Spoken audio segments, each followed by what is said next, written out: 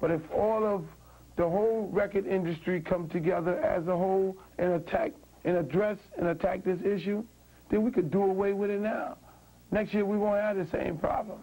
You know what I'm saying? It's sitting back. It's going to be somebody else next year. You know, and the other companies are going to be sitting back. The other, you know, the other artists.